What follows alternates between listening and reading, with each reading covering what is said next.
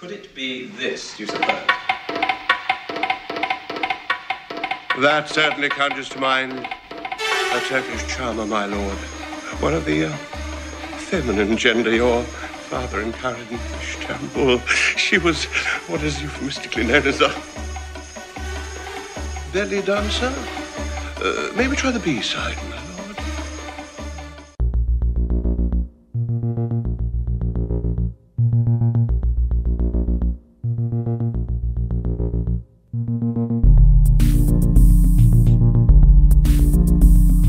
Everything is ready, my darling. Do not be afraid. Soon we'll be together again. This sandwich tastes dry as hell. L-O-L-L-I-P-O-P spells lollipop.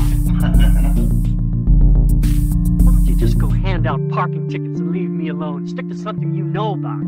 Listen, my daughter was about your age. Then she met a guy like you. Now she's dead. You should believe in ghosts, P-Brain. He's a closet! Don't hurt me, please! Don't keep me waiting for those onions, Herman! This is all the whiskey you possess? Everyone out of the way of the bulldozer! Hello and welcome to Men's Nipple Digest. I'm your host, Shaky T. That's T-E-A, not the letter T. I am the 2014 Southeastern Asian Champion airbrusher of men's nipples into icebergs, and I am joined, as always, by the legend himself, the man who invented men's nipple landscaping lithograph procedures, penmanship. I'm talking about Craig. Correct. Call me Snake Nipples. You know, I took a long time to think of that, and it turned out terrible. Awesome. Hello, and welcome to Hello, This is the Doom Show.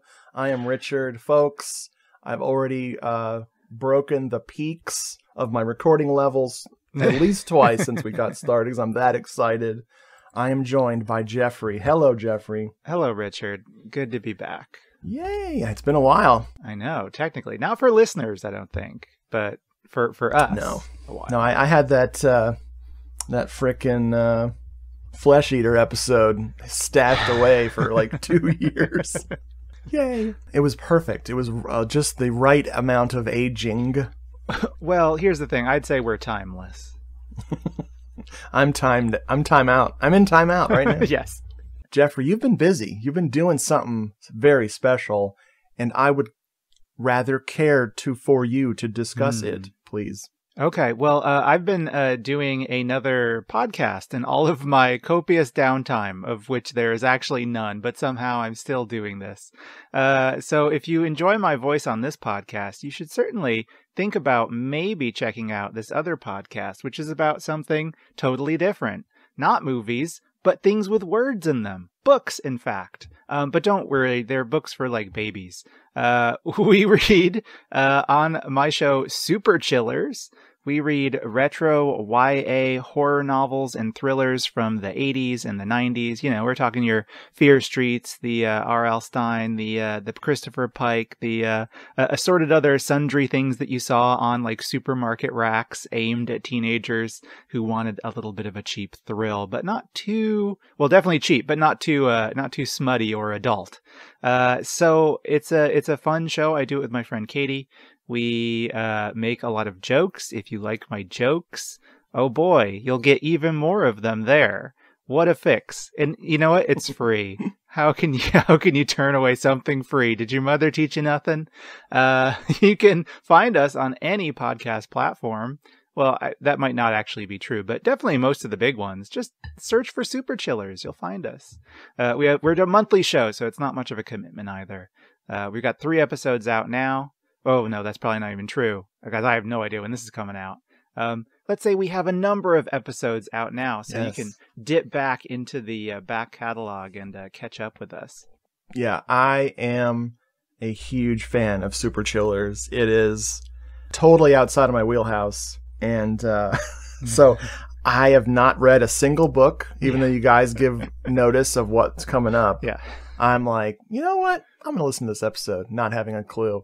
I do have a book on my shelves that we'll talk about after this. I'll grab it because it's buried behind some stuff. But we'll talk about I have a request that if it fits in within y'all's wheelhouse, maybe you'll take a listener request and anytime.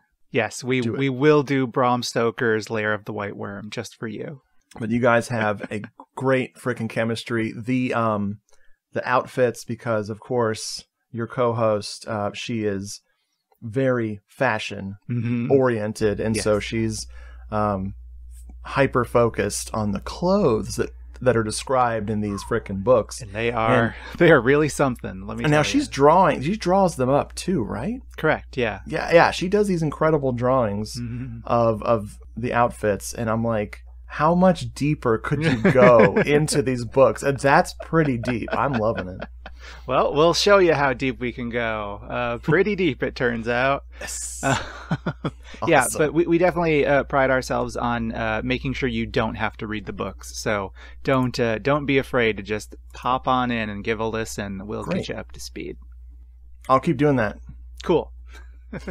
And I'll have a link to Super Chillers on this episode so folks can check it out, please. Thank you. Y'all gonna go viral. Or hashtag Soup Kitchen. Wait. Hashtag Soup Kitchen. I don't know why I said that. I don't know. We have a listener request. Our pal Holly, listener Holly, a.k.a. Pocket Full of Sass. She said, I would love it if you and Jeffrey would do the Lair of the White Worm. And I said, well, let me ask. And you said, no. What? I did not say that. No, you said yes, absolutely. I said enthusiastically yes.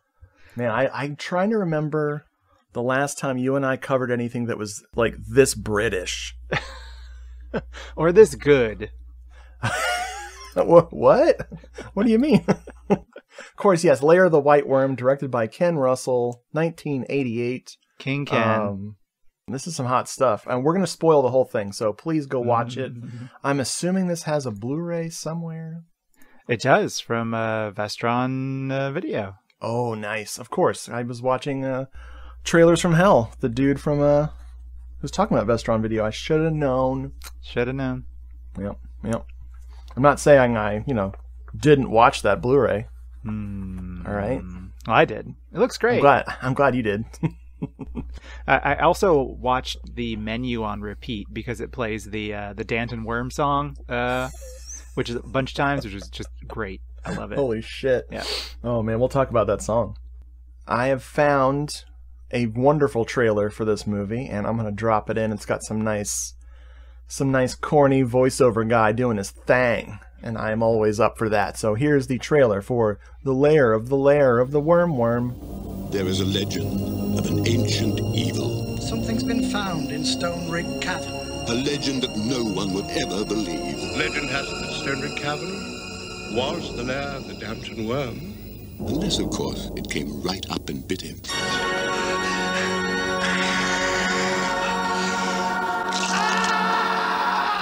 2, 3, 4. I hear you're having trouble with a snake. Dionin was a pagan snake god. I'm snake watching. It's as if they were just swallowed up. John Dampton went a-fishing once, a-fishing in the weir. He caught a fish upon his hook, he thought looked mighty queer. Now what the kind of fish it was, John Dampton couldn't tell. But he didn't like the look of it, so he threw it down a well. Ha! Well, you mustn't take the word worm too literally. It's an adaptation of the Anglo-Saxon virm, meaning dragon or snake. Ah, the experience of a lifetime. Now the worm got fat and growed an awful size, with great big teeth and a great big mouth and great big goggle eyes. So John set out and caught the beast and cut it into halves, and that soon stopped it eating babes and sheep and lambs and calves. Yeah! From the director of Altered States and the creator of Dracula, a new movie of venom and vengeance. Ken Russell's The Lair of the White Worm. I'm famished. We stop on the way for a bite. watch out for your asp. Okay, here is the plot synopsis from the back of the VHS tape of The Lair of the White Worm. In 17th century France, Father Urbain Grandier seeks to protect the city of Loudun from the corrupt establishment of Cardinal Richelieu. Hysteria occurs within the city when he is accused of witchcraft by a sexually repressed nun. You know I was going to make a devil's reference. Well, it's fair. I mean, there are parts of this film that do look a little bit like the devil's, just with snake creatures, yeah. Like outtakes on a blue screen. It's great. Yes. Folks at home, in case you don't know, Ken Russell's The Devils is one of my Gong movies where I must follow some super fans of Ken Russell's The Devils because it comes up in my feed literally every day that I'm on Twitter or on frickin' Facebook with all my movie people.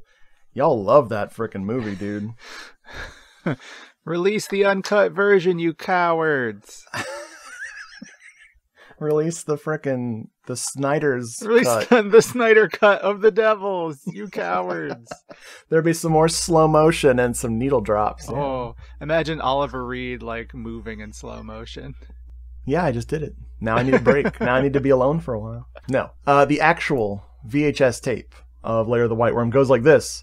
A host of stars gather together for this new critically hailed film from the master of the bizarre and terrifying, Ken Russell.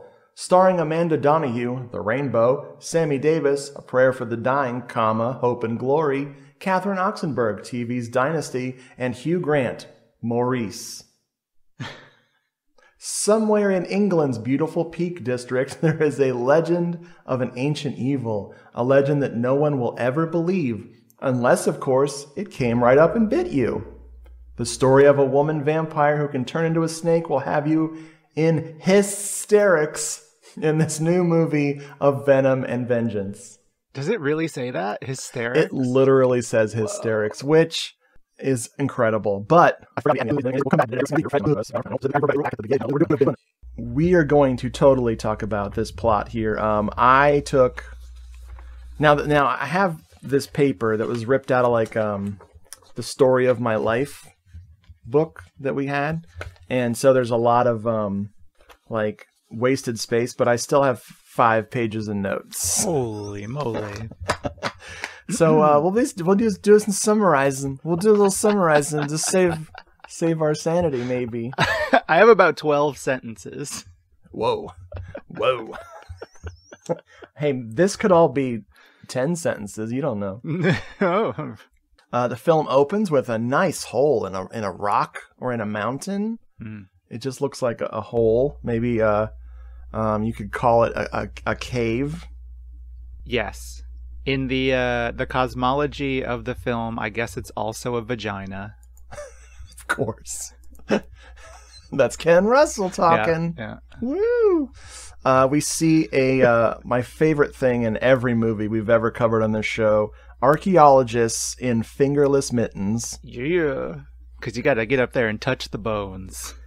I just realized that was Peter Capaldi as Angus. Just now?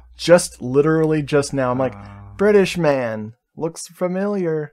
He's a doctor. Excuse you, Scottish man. Oh, I'm sorry. That's right. They do make a lot of Scott jokes in this. I should have remembered that. I'll embarrass and annoy all of our UK listeners starting absolutely 30 seconds ago. So yes, our pal Angus here, Angus Flint, played by Peter Capaldi, he has found a boner. Excuse me, a bone. It's a very big boner. Yeah. Yes. Wow. Unusually large. It is a skull, which, according to the trivia, was a cow skull with some extra parts glued onto it. Oh, was it really? I thought they just fabricated the whole thing. That's an impressive job. I like it. So while he's doing his work, he's trying to archaeologize, like you do. And he's got a freaking peanut gallery of Mary and her sister Eve. This is Mary Trent, played by Sammy Davis, not Junior. No, this is this is his father. And we got Catherine Oxenberg as Eve Trent, her sister, and that's Catherine Oxenberg Jr. as well. Yep. Yeah, hey, come on.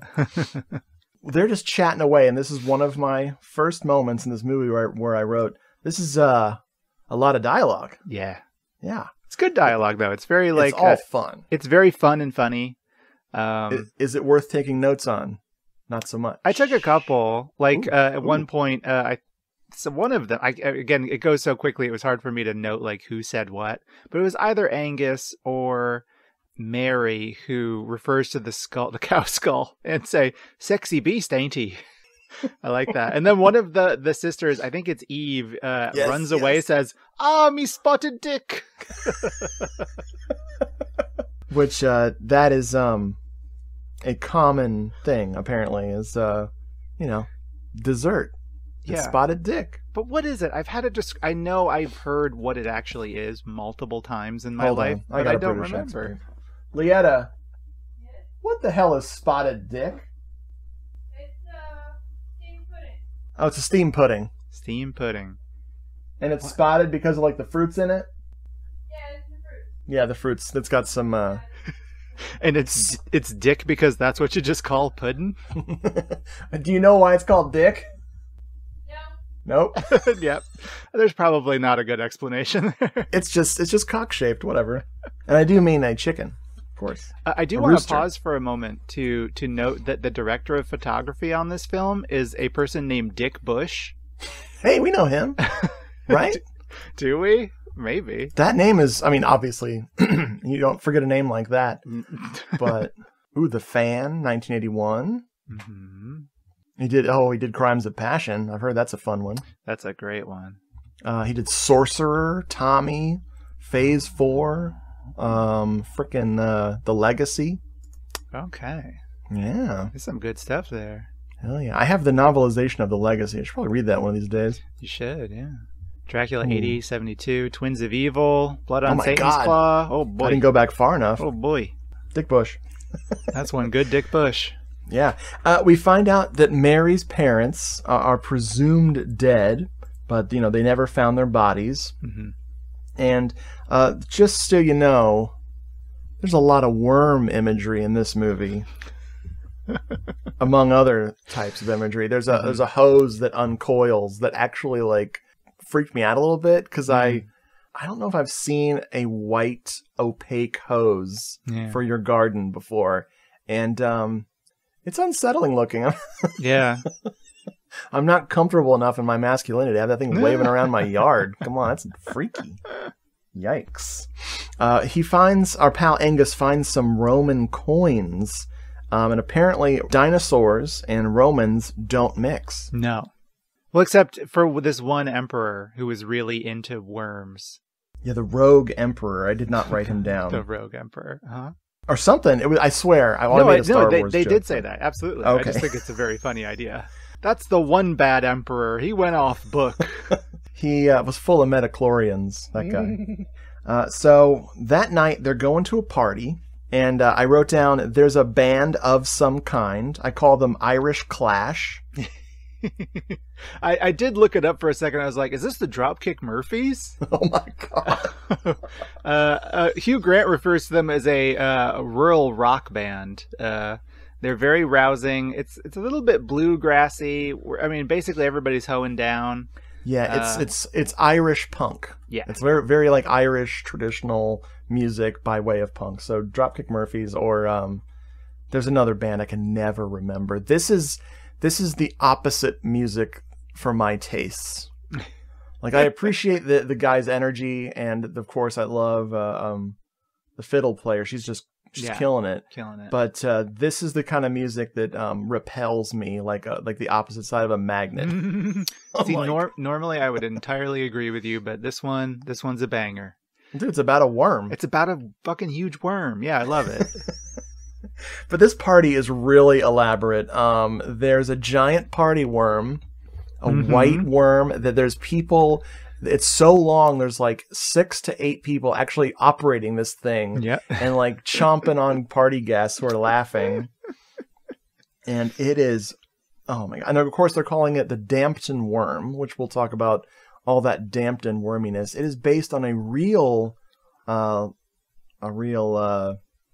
tall tale, folk tale about the Lambton worm, which, of course, this movie is based on the novel Lair of the White Worm by good old Bram Stoker. Bram. And man, I was just reading the wiki of this plot. Like, you think this movie's crazy? Oh, yeah. The plot of the OG novel is even weirder, and I now want to read it because it sounds nuts. Yeah, you even have to be careful because there's an abridged version that was published pretty soon after the original version came out that like cut 11 chapters out of it. Because even like his publishers were like, this is ridiculous. He published it the year before he died, and apparently his like faculties were failing. So it is a very long and strange novel that bears only very basic similarities to this film. I guess Ken Russell read it. Like, Ken Russell had wanted to do a Dracula, but Vestron's like, no, do this one instead. And so he did Lair of the White Worm, but he read the book and he's like, this is terrible. Let me just let me take the structure vaguely and play around with it. And he kind of just makes Dracula, which is fine. Yeah, according to the dude, the producer in that Trailers from Hell episode, is it Dan something? Dan somebody. He's that's good fact checking. He said that like Ken Russell like came up with most of the script in like 4 days. And I'm like, that sounds like something Ken Russell would do. Like, 'cause he wanted to make not a horror film, the Rainbow, that film he did after this. But the studio said, we just made a shit ton of money off of the VHS rentals of Gothic. In order to do your big artsy movie, your dream project, you must make us a horror film. And he's like, okay. Fine. Yeah, and of course he killed it. He did. You've seen Gothic? Oh, God, yeah, years ago. Long time ago. I have not seen it with fresh eyes. I'd love to watch it again. Yeah, I haven't seen it in a handful of years as well. It's a really good one. I actually feel like that's a lot less of a horror movie than this one is. Like, he definitely goes for broke in this one. Doubles down, yeah. Yeah. He's like, all right, you want horror? I'll give you horror.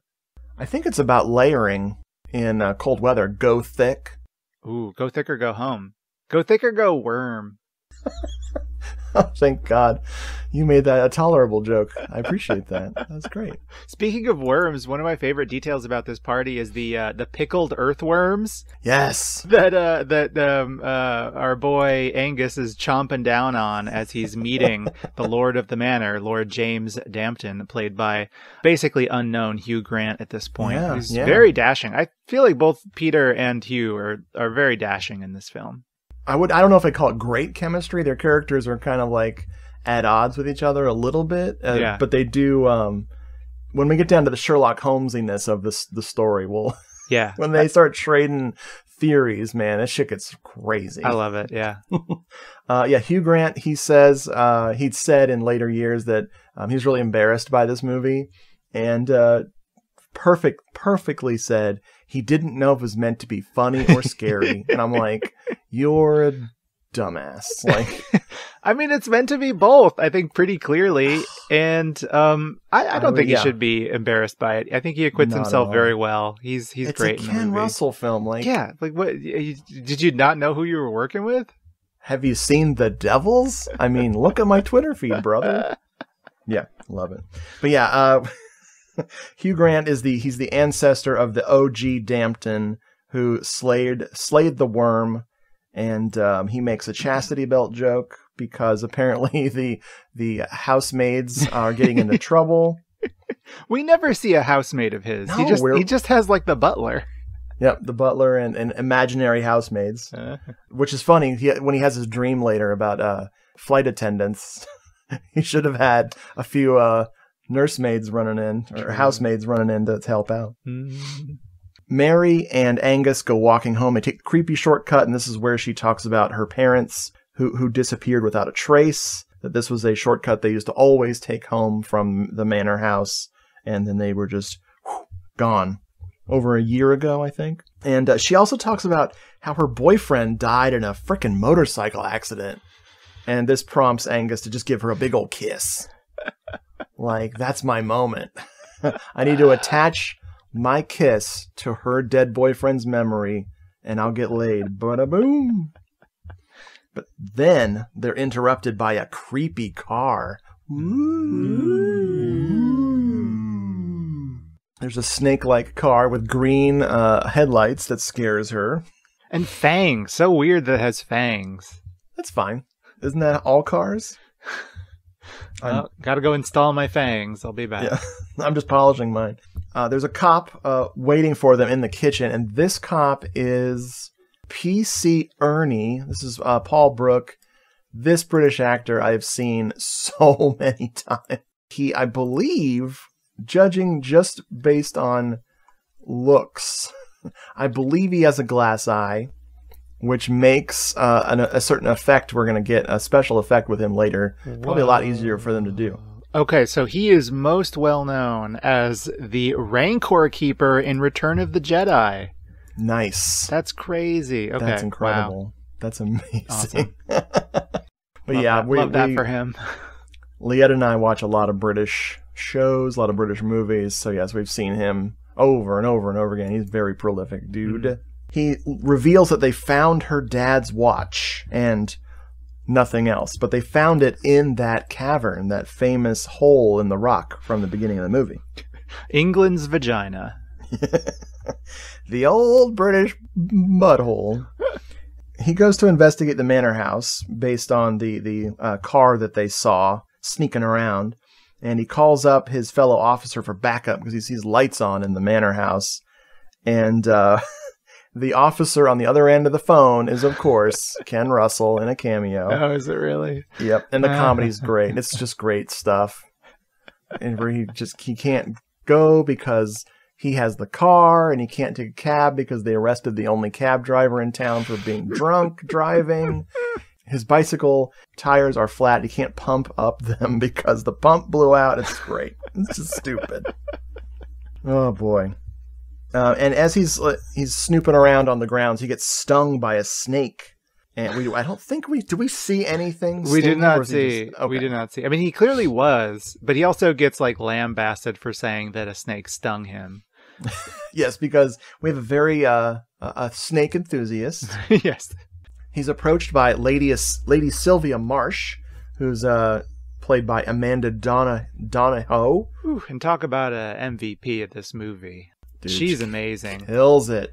Yeah, I mean, she, from her opening moment in the film to the end, just straight up looks like a snake. And they're not doing anything to her. There are times when they make her look more like a snake, but they didn't even need to. She's just like a snake woman. It's amazing. So you know who they offered the part to first, right? I did. Tilda Swinton. Yes, right? Tilda Swinton. Ken Russell sent her the script, and she didn't return his phone calls. All right, here's the thing. I love Tilda. I think Tilda would have been fine. I think that this was just the movie for Amanda Donahoe. Yeah, totally. She's so good. Oh, my God. She took this opportunity and went completely crazy with it. Mm-hmm. And she's better in this than she is in L.A. Law. She's better in this than she is in Adamant music videos. What? This is where she played Cara Jean or CJ Lamb on L.A. Law, or just called La La. La La. La La. La La La. Yeah, she is amazing. So she was in Adamant music videos? I think that's where she was like discovered. Yeah, she was that's amazing. She first came to attention as a 16-year-old living with pop singer Adamant. Oh no, a different time. And she appeared in 2 of his hit music videos during their 4-year relationship. Oh, okay. Wow. Well, it's probably good that she got out when she did. He has some issues, but he's fine. He's probably fine. Her opening outfit here is bonkers. I mean, she's in various stages of undress for most of the rest of the movie. Yes. But here she's wearing this all white, big hat, long jacket. She's got like a scarf thing to like tied around her head. It's amazing. Definitely outfit of the film. She helps Officer Ernie inside and immediately starts sucking his leg. Yeah, she sucks the poison out. Yeah, and just want you to know, everybody, she does in fact swallow. Well, you know, you don't waste an opportunity with Ernie. You got to make the most of it. She loves venom. Yeah. They have a fun conversation. It's great. She's not suspicious at all. This was the beginning of just a tirade of double entendres from her character. I think this movie would have been 30 minutes without the double entendres, but that's most British things. Yeah, this is almost a Carry On movie. Carry On Screaming too. Excuse me. Carry On Karen, Hissing. Screaming. Carry On Hissing. I love it. Oh my God. Hissing and kissing. Thank you. So the next morning, our friend Sylvia here, she goes to see, because she knows all about this skull that has been found in this archaeology dig. And she goes to Angus and Mary's place. I think actually it's Eve and Mary's place. Angus is just rooming with them. Mm-hmm. And she checks out the hole. She checks out Angus's hole. And then she just walks right in the house and starts snooping around. Mm-hmm. Very important. She finds the skull. She fondles it. And then she frickin' steals it. Yeah. And then she spits on Jesus. Spits on a crucifix that's hanging on the wall of this bed and breakfast. But while she's doing so, I mean, she has long snake fangs and she's spitting almost vomiting venom. So it's at this point, if we hadn't figured it out already, she might be a snake woman. You might be a snake woman if... I love this. This to me feels like a throwback to Hammer. I mean, there's a lot of throwbacks to just, just horror tropes in general. But this one, these impractically long fangs, is like classic vampire cinema crapola that I always think is so funny when you watch these movies. Yeah, Hammer turned up to 13.5. Yes, that's what this is. There's a great moment as she's leaving. You'd think you'd end the scene with her just spitting on the crucifix, that's good enough. But no, she goes out and she puts the worm skull on the seat of her car, and we just linger on it for a moment. And I love that because it's kind of like the worm skull is her co-pilot. I have that bumper sticker. So our pal James, Hugh Grant, and Sister Eve, they get back from the party. And they apparently partied all night at that freaking party. It is dawn, and they're back.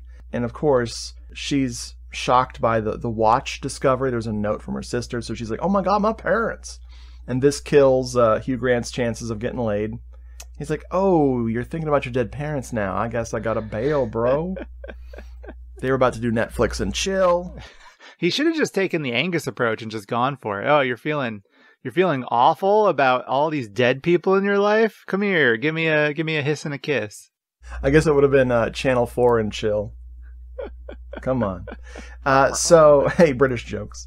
So she is going upstairs and she notices the frickin' snake phlegm all over her statue of Jesus, her crucifix on the wall. Statue of Jesus, sure. And she touches the venom to see what it is and immediately goes into what I'm calling a Ken Russell film. We see a dude getting crucified. We see nuns getting raped by some Roman soldiers. And of course, our snaky snake vampire lady is enjoying herself immensely. Yeah. Oh my God. And the snake's there too. Did you mention the snake? Oh yeah, the big white worm is wrapped around the gentleman being crucified. Yeah. And this is all jarring for multiple reasons. Mainly, it's because this whole film is filmed on film. Yeah. This whole sequence is shot on video with lots of crazy effects going and in front of a blue screen. Yeah. Yeah. And it is just chroma key from hell. I love it. The Romans, now on video cassette. Oh my God. Oh man. You wonder, because this came out during the video nasty era, and I'm wondering if Ken Russell was if I keep the movie really sedate and not too crazy in the beginning, maybe I can sneak this in while the censors have dozed off and won't freak out. Because I don't think this ran into any trouble with... I'm not familiar with it running into trouble like that. I almost feel like probably all of the imagery is too brief as well. Like, I Yeah. think it's cut down kind of to the bone here, and just like little flashes that, you know, those old biddies at the BBFC, just they didn't even know what they were Right. seeing. Yeah, and also the poster art wasn't like, you know, gruesome in an obvious way. So Right. there wasn't, you know, a man with a chainsaw on it. Right. When James comes back in to check on her, he notices, well, he helps her downstairs so that she's not, you know, having a fit on the floor. And then they notice that the watch now has a snake, like a snake's head and a tail instead of hands. It's like, woo! That's custom job. They look, and then there's a Funko Pop of the snake just sitting there. Wow, that trended really fast. I love it. It's good branding. Yeah, so he asks her about the snake that she saw. It's like, wait, did you say it was a white snake? And he's like, yes. And she's like, the band? And he's like, yes, White Snake, the band. Insert whatever White Snake reference here. I don't remember any of their songs. Do you remember the song The Dampton Worm? That was Oh, like one of right. the best Whitesnake songs. But he shows her what else has been uncovered in the archaeology hole, which is a little tile floor, like a little, whatever you call it. I don't remember my archaeology. But it's got a literal white snake like wrapped around a pole or a crucifix or something. One of my favorite quotes of the film comes at this moment where I believe it's James who says this to Eve. He says, it's just a mosaic. It can't harm you. How wrong. How wrong. Dead wrong. Mosaics are dangerous. Thank you for remembering the word mosaic. You're so I couldn't welcome. think of it. It was gone. Yeah. We cut to the rain where it's raining. And we see a hitchhiker, a little Eagle Scout hitchhiking in the rain. And this is Kev. This poor kid gets picked up by, of course, Lady Sylvia.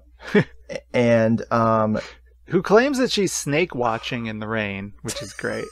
Yes. The most inclement weather for snakes would be, of course, like, what is this, October in England or whenever this is? It's apparently spring. That's what she says, but I don't believe it. Oh, well, based on what I've seen of the Great British Baking Show, it rains and is miserable at the beginning of spring. There you go. They have this whole sequence where she's seducing him, and it is so wrong. Do we know how old this kid was? This is messed up, dude.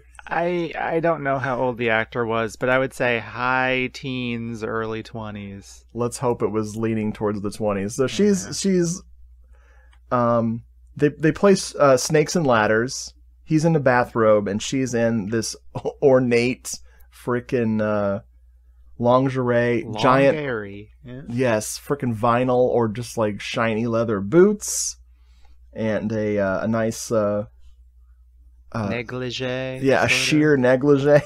Yeah. They're playing Snakes and Ladders, which apparently is a game? Yeah, it's like Shoots and Ladders. I think the original Shoots and Ladders is Snakes and Ladders, if I'm not mistaken. I don't think it looks quite as cool as this board does. Probably not. Yeah.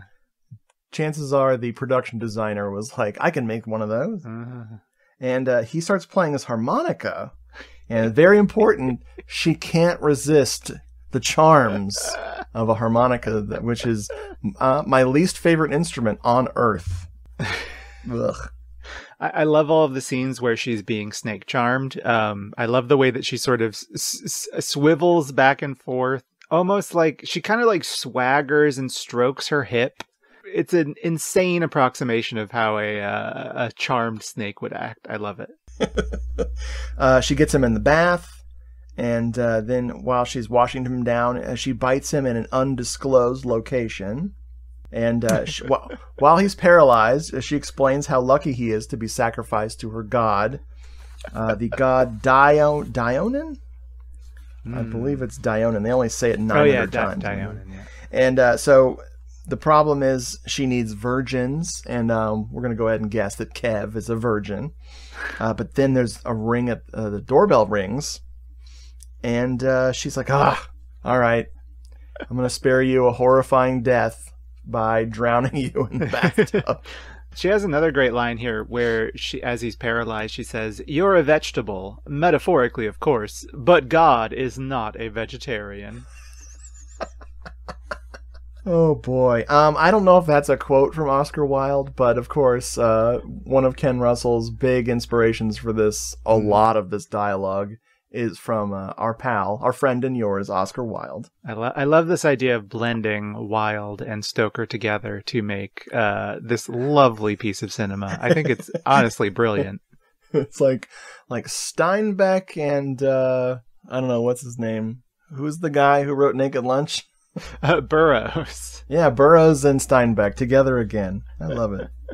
It's James, our pal, Lord James, ringing the doorbell, and he thought he was bringing the double entendres, but oh no. Lady Sylvia proceeds to bury him alive under many, many double entendres. He finds her sense of humor not so hot. She makes a joke about the missing people, the missing Trents, the Mary and Eve's parents, and he doesn't like it. So she totally passive-aggressively changes the conversation to her needing comforting. She bursts into fake-ass tears and talks about when she was 10 years old, she was bitten by a snake that put her into a coma for 10 days. And also what a trying time she's had coming home, and the cop getting bitten by a snake traumatized her. And of course, Ever the gentleman, he tries to comfort her. In order to help her cope, this is a very strange scene, in order to help her cope with her conquering her fears of snakes, quote unquote, her fear of snakes, she burns her snakes and ladders and says, "Rosebud." That was maybe my favorite joke in the movie, because it's played totally straight. He's like, "What?" And she's like, "Nothing. Then she lays a big old kiss on James, and I wrote, "Ew, ew, Lady Sylvia, you do not know where he's been. Do not get on that Hugh Grant. You got to get your lips waxed. I don't know what you do." Kiss his little unibrow. Oh, bless him. Before his stylist, before he had his own stylist. They can't all be as good as ours. It's true. So we cut to James at home watching some weird worm-based some weird worm-based silent films. I love that he just has those in his personal archive. Of course. And he's dozing off in bed and staring at the portrait of his ancestors slaying the snake. And then as he's drifting off, the knight and the snake disappear, and it becomes just the hole. And it dreams of himself walking into the hole. And then there's a plane inside, an airplane, because of course he's in the Air Force. And he goes up in the plane. There's a very helpful stewardess, and I believe the flight attendants, are played by, I think it's Eve and Mary, but Mary's the main one. Yeah. He's sitting on the plane doing a snake crossword puzzle. And of course, Sylvia is also one of the flight attendants, and she's giving service to the comatose parents of Eve and Mary by serving them drinks. They're strapped to their chairs, and when she tries to do this to James, her and Mary get into a fight. And one of the other recurrent themes in this movie are thigh-high stockings and the garter belts. Yeah. So there's lots of garters going everywhere. These skirts are way too short for any practical use. Yeah, they are all out wrestling on the ground of this very, very large and spacious aircraft. Yes. And James is watching this while he's tied up, and he still has his pen, his little marker that he was using to do the crossword puzzle, and it starts to flick in the air as he watches the girls wrestle, as I wrote, his pen boner. Yep, it starts rising slowly into attention. And now he's in a cave finding the watch, and then his noisy servant, one of my favorite characters in this movie, his butler, starts buttling and wakes him up from the dream. Now, I want you to understand, listeners, none of that was metaphorical. It all actually happened. Yeah, Mary's still mad at him for his pen boner. Yep. For years, years, we had a love affair. Then we found out the butter we loved had cholesterol. But now hearts are soaring once again as people are discovering the fresh butter taste of... I can't believe it's not butter. I can't believe it's not butter is the only spread flavored with sweet cream buttermilk, so it really tastes like butter, but without the cholesterol to spoil the romance. I can't believe it's not butter. I never thought it could be this good again. I can't believe it's not butter. The taste you love without the cholesterol. So that's when James looks at the portrait and notices that the cavern in the photo, let me start that over. His butler hands him the newspaper where it shows a photo of Mary and Angus and all of them doing the rescue mission, and there's the cavern with the cavern. Oh my God! the old hole in the mountain is behind them, and he realizes that it's the same one that his ancestors slayed the worm in. Hopefully I can patch that sentence together to make sense. Do you need to take off your sweater? Because your shoulders got really big. No, that's just my shoulders now. Yeah, I need to take it off. Give me 1 second. Sure. You looked really comfortable. Got hot in here. You made me all hot. I hope so. I'm sweating too. It must be Florida. Yep. So he's like, whoa, dude, that's a coinkadink. And yeah, he really put that one together. Oh, there's going to be a lot of that in this movie. There's lots of finding all the clues. Let's go to the hole. And this is when Mary, Angus, Eve, and James go to the legendary Dampton hole. And there's a lot of dialogue. Mm-hmm. This is a dialogue dump moment, but the most important part is they talk about the Loch Ness Monster. Mary and Eve have sandwiches while James and Angus go exploring, and they find a cave drawing with a big boner, and they talk about hermaphrodites, and they theorize that this is how the worm keeps perpetuating itself because it's impregnating itself. Oh my God. Think. It's a brilliant trick of evolution. Yep. It's just like The Bad Place by Dinar Kuntz. Oops, is that a spoiler? Probably. Oh no. So they argue about looking at an underground spring, and the girls, he makes a joke that the girls' parents were eaten by a frickin' worm, and that's not funny. LOL. And then everyone except Eve goes exploring. So Eve walks home alone through the forest, and she runs into Sylvia, stuck in a tree. And this is my favorite of her outfits. This is the coolest freaking like faux leather ensemble. Like, I don't know what, but I'm guessing her coloration is supposed to be that of a tree snake. It's kind of orange and brown. Yeah. It's pretty freaking cool.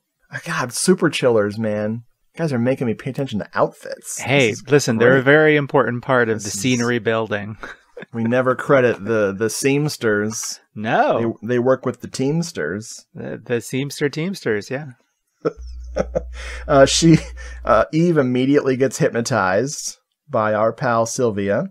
And then they're back at her house, and the probably the most iconic moment from the trailers, certainly, is our pal Sylvia in a tanning bed. Mm-hmm. And she commands Eve to disrobe, but not too much. No.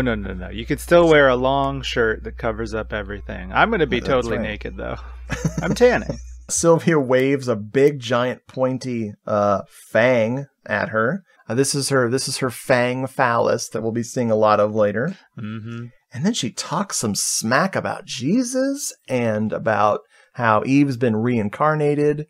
She's known all these old souls for the hundreds of years that she's been alive, and she recognizes Eve's soul as one of the nuns at in the flashback. Yeah, way back. Oh boy! She talks about how she needs a virgin. She needs a virgin to sacrifice to Dionin, and then she commands Eve to call and give herself an alibi or whatever, so she can just disappear and her friends won't notice. And the call is very suspicious sounding to her sister, and it gets even more so when Eve's crucifix ring that she's staring at helps break the spell, and she just yells, "Dionin! Dionin!" And then Sylvia spits venom on her, and we have yet another cray-cray vision it's just more insanity. Mary obviously knows something is wrong, And this is when James starts to piece things together, like the old Agatha Christie talking. Yep. Which, according to some of the trivia, Ken Russell really did want this to be a mystery film. Yeah. Like, he really wanted this to be a whodunit, but as he called it, a what-done-it. Yeah, that really doesn't make sense to me, because we know all along exactly what's going on. It's so adorable. He's like, did you watch Tommy? That was a pin-done-it ball. I don't know. I have no idea. No, that actually was a whodunit. Hey, that's good. Thank you. That's quadrophenia. I don't know.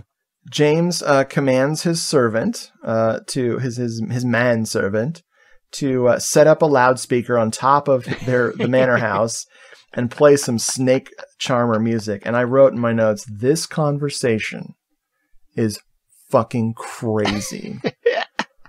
Oh my God, who is this butler, man? I gotta look. I love the idea of him, because we see a shot of the big red speakers on top of the manor, and I just love the idea of that servant like waddling out there to set those up and somehow not falling to his death. It's just so incredible. This actor, I believe, is Stratford Johns. He's another one of these super prolific dudes. 122 credits in everything. But he is like, he's so excited about the music and like describing. I'll probably have this dialogue as the opening to this episode because I love it so much. And then when James commands him to lock up the chambermaids but unlock the front door, our pal looks very excited, like, lock up the chambermaids. Ooh. The music totally works. They start playing this slinky ass music, and Sylvia, who apparently sleeps in a basket, she shimmies out of it all snake-like and immediately starts heading towards the manor house. While she's distracted, Angus and Mary sneak into her house and start looking for Eve. They notice the bust of that famous Roman emperor that apparently is so obscure that no one should have a bust of him. He was too rogue for even historians. Yes. They find a stuffed mongoose around a stuffed cobra. The natural enemy of the snake. That's right. The source novel for this book is like obsessed with mongoose, and they are constantly like unleashed around this countryside to deal with the snake problem. Oh and the character who's kind of like Sylvia Marsh in that novel, she doesn't have the same name, but she's basically the same character. Will like stalk and kill the mongoose. She like rips them in half with her hands. Whoa! Yeah, we don't see that in this movie though. Oh no, that'd be fucking crazy. Yeah. So why don't we see it in this movie? Actually, good point. Because they couldn't afford. They used all the effects budget on the fangs.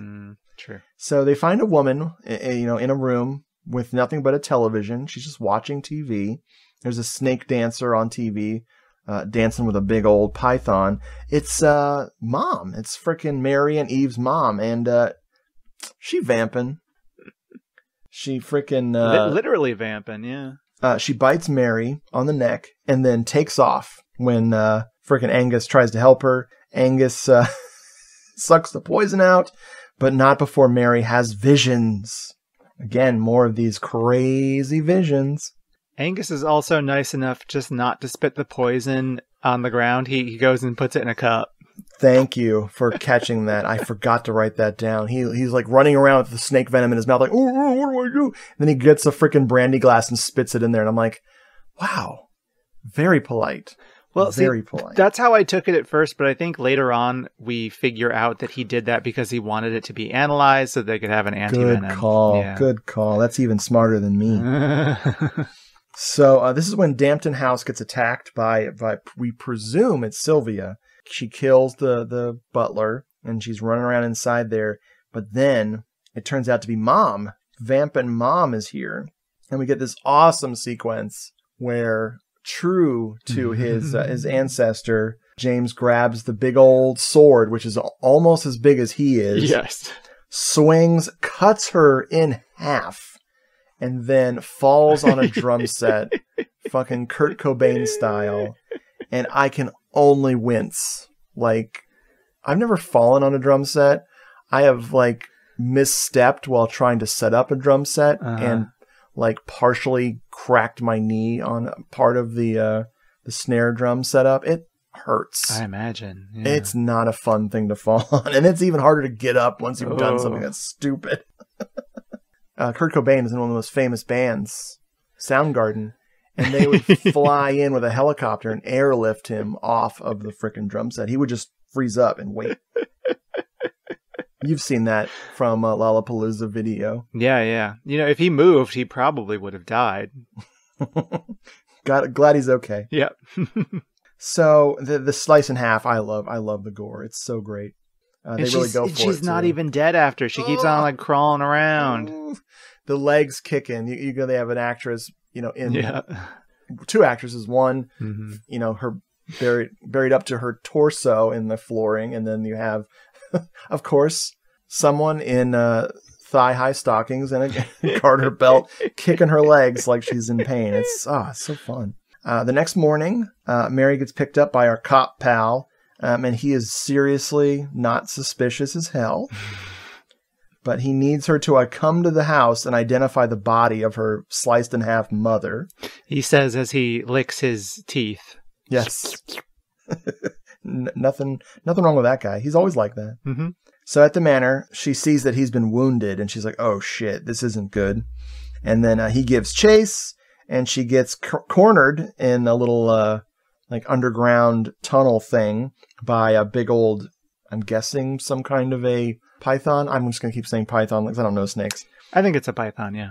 But so she's trapped between the snake and the frying pan, which is the cop who's Snaky Boy with the fangs. And then we hear the other greatest instrument that ever existed, bagpipes. Oh, yeah. You put a Scotsman in the film and he doesn't blow on those pipes, you screwed up. And Ken Russell... You're wasted. Yeah, he doesn't wasted screw the up. Scotsman.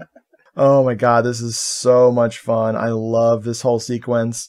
Our pal cop Ernie is like slinking to the frickin' music, and Angus is moving those bagpipes back and forth and charming his ass. my favorite part about his performance here, this is Ernie's performance, that is how he like really hates that he's being charmed by it. Yes. And he's like fighting against it, but he just can't. He can't stop. He's not quite he's not quite got that same hip stroking swagger as Lady Sylvia does when she is being charmed, but I like that he gives a go of it nevertheless. Dude, he sways a little bit. I bet she coached him. There's a long thing where she's coaching him on it. It'd be great. That's in the Blu-ray extras. Watch it. So finally Angus runs out of breath and has to push Ernie over, and Ernie falls on a frickin' sundial, goes right through his head. Oof. And it pops his eye out, which of course, using an actor's glass eye to great effect. I love it. Yeah. So good. Before he confronts Sylvia, our pal Angus thinks he's so smart. He does two things, one of which is amazing. First, he injects himself with something. We don't know what he injected himself with. Like, what's he doing? But then he releases the cutest Lil Mongoose.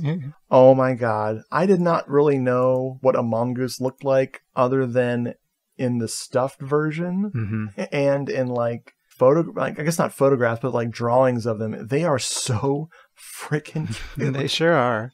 And they hate snakes. They just hate them. Yes, so he lets the mongoose go in the house, and Sylvia comes running out and attacks freaking Angus, and she had earplugs in. God damn it. Does this movie not know, it doesn't know how earplugs work? Because earplugs, you still hear. Well, she had the earplugs in, then she was going, la la la la la la la. Oh, right. I can't That's hear the trick. you. Yep. Nanny, nanny, boo, boo. So down in her cavernous basement, after she bites Angus, she takes him downstairs to be a snack later. I don't know. He's definitely not a virgin. Peter Capaldi? Come on, no way. I don't know. He tells us early in the film when he's invited to Lord Dampton's party. He goes, "What party? No one's invited me to a party ever." What a nerd. That's what happens when you wear your knit fingerless gloves to a party. Those are pretty cool, though. Yeah, but those are for anthropologizing. It's too late. It's too late to anthropologize. Too late. Well, I'm glad I got to make that joke after I thought of that like a decade ago when that song came out. Anyway, so she has Mary and Eve tied up. Eve, of course, is more special because she's in her underpants. And there's a giant pit in the basement with, of course, some kind of a snocky, a hisser, a little worm down in that thing. But she's preparing the ritual. And on the other end, back at the old hole, Dampton Hole, James and his crew are getting the poison gas ready to pump through there. Sylvia puts on her strap-on. Yep. The human sacrificial codpiece. Oh my god, that thing looks gnarly, dude. I'm not ready for that. Yeah. We need to do a safe word before we start that action. The movie also isn't ready for it, because then she just goes like, what's the line? It's like, no time for ceremony. Yes. Something like that. Let's do the ritual. Yeah. Skip to the ritual or something. And she takes it off. So maybe Ken Russell's like, maybe we better not go there just in case. The giant worm is coming. It's going rah, rah, rah, rah. And down in his little hole. It's so cute. The worm is not a great special effect. It looks like kind of like one of the Beetlejuice sandworms. It's kind of cartoonish looking, but I think that adds to it. I think it's appropriate. I wouldn't want a realistic one there. Right. So she dangles Eve over the hole there and starts cutting the rope on her wrists. And that's when Angus gets up and he pushes Sylvia in, but she grabs onto Eve's ankle at the last moment. And then he has to cut off Sylvia's hand in order to get her to fall into her own worm's mouth. The worm eating its own tail. Yep, that's very, very appropriate. Poetic. I love it. So Angus frees Eve and Mary and gets them to run out while he throws a grenade. The ancestral grenade. Yes, if you're a Monty Python fan, it's the holy hand grenade. And so he takes it out of his pouch, which here's Lietta's contribution to the notes here. It's called a sporin. Oh. Yeah. And so he had a little grenade in his sporin, but he blows up the snake in what is the funniest, like, effect of the movie. It looks so dumb. They immediately fade out as the explosion's happening. They just toss a bunch of quote-unquote snake guts through the hole. It's so cute how they were like, we didn't have the money to make this look impressive, so let's just move on. The budget of this film was a meager $2 million. They stretched it. Oh my god. So, more exposition from our pal James and Angus. They're super smart guys. They're both, battle scarred, although Angus is battle scarred. James is just kind of dirty and playing in a hole. And they get in the car, or he's getting in the car, and just before he joins him, Angus gets a call from the lab, and it is a helpful lab assistant who is telling him, "Oh, by the way, we gave you the wrong serum. Hope that wasn't important." So instead of a anti-snake venom serum, she gave him a serum that helps with arthritis, which is how he was able to get unparalyzed from the snake bite. This is just great. But he was still getting vamped.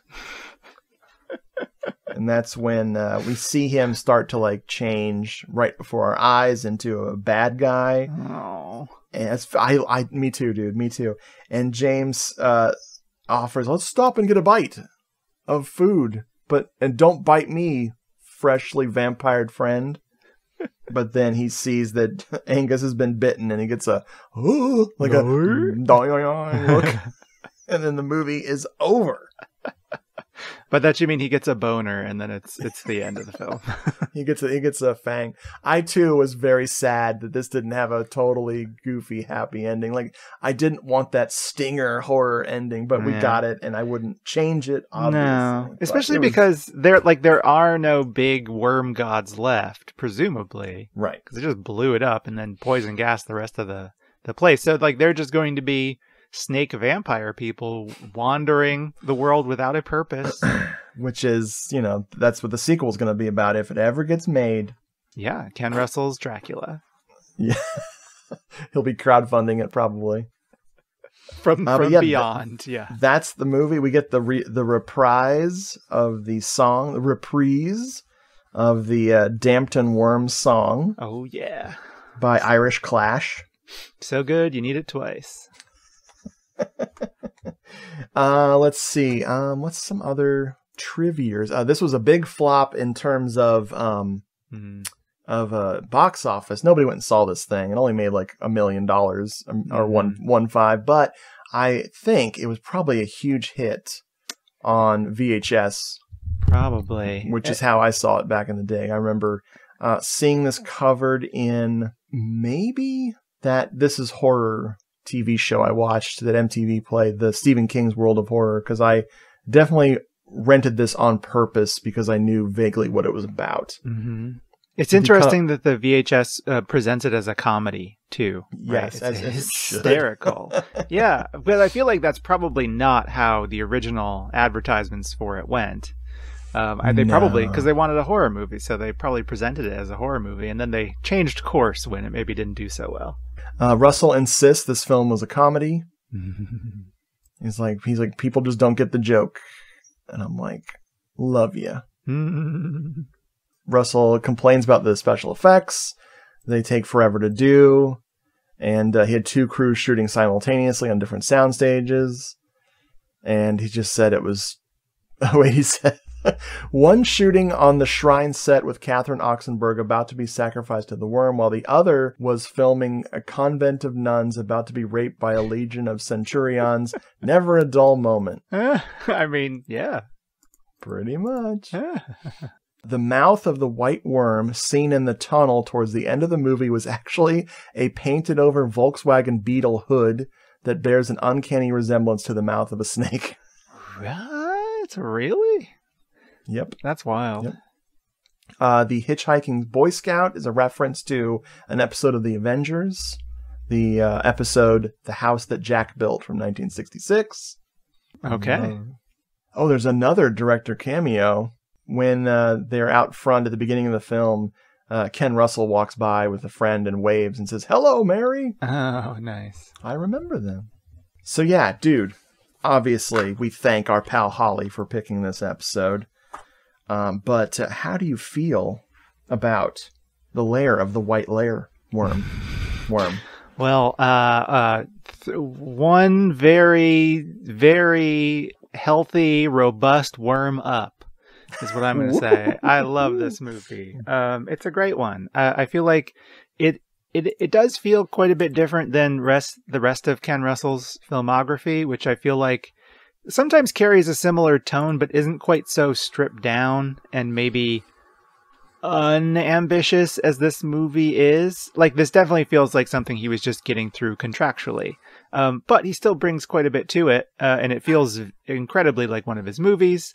And it's got such a fun little world, a little slice of the English countryside that it creates and populates with these fun characters who are, I think, pretty well written. The screenplay is credited just to Ken Russell, and I think he has a lot of fun with it.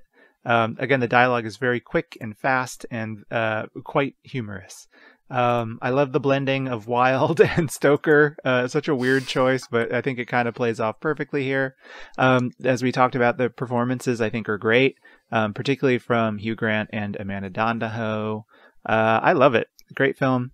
Highly recommend. Richard, how do you feel? I am also really into this. I would like to watch this more often. This is, I think, I watched this once with Lietta definitely over a decade ago. Mhm. And so I think I should just freaking make this a more regular watch. For sure. It is so, I definitely don't ever want to take notes on it ever again. But it's like typically outrageous for Ken Russell. He never did anything normal, I don't think. Yeah, not really. Even the normal ones are weird. Right? All the horror tropes are mocked and sent up in a very loving manner.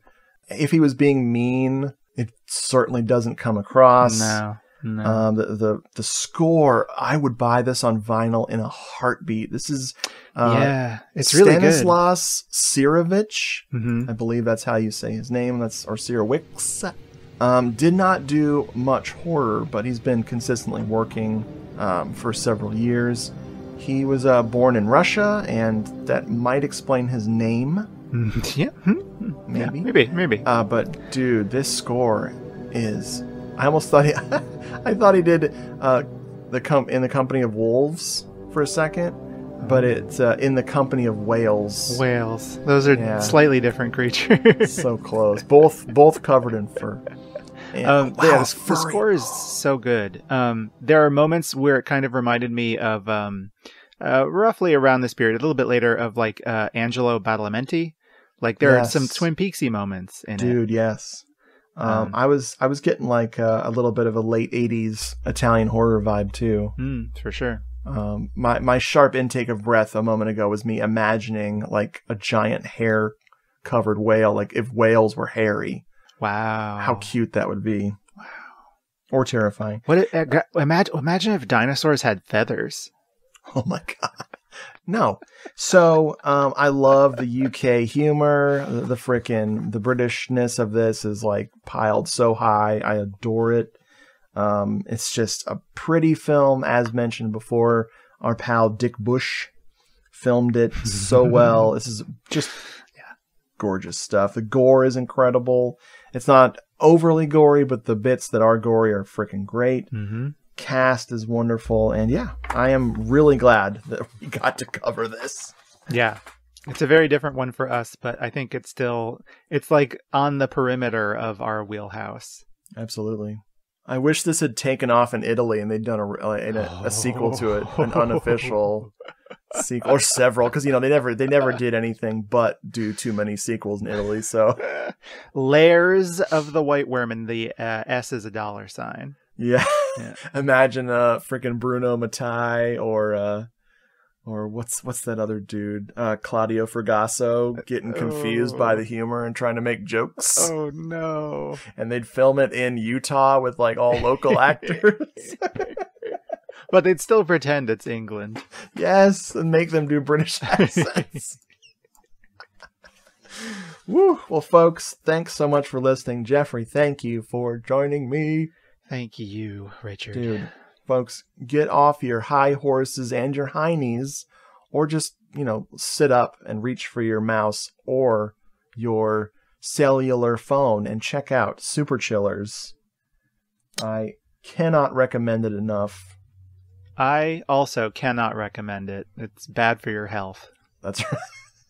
No, I cannot recommend it enough. I think I said enough. I know. I just don't recommend it. Don't twist my words. Get off your high horse and onto your white worm. Get on the worm and ride it. Hiss, hiss. Oh my God, let's stop. Let's stop it. That can't top that. Bye, folks.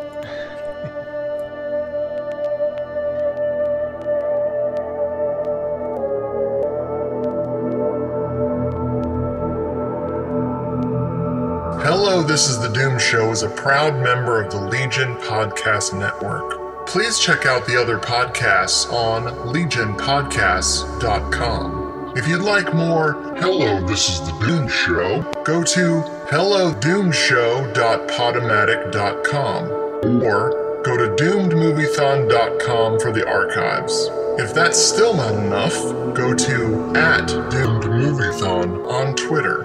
You can write in to Hello, This is the Doom Show. Use the email doomedmoviethon@gmail.com. Doom Show episodes are available on record and 8-track cassette.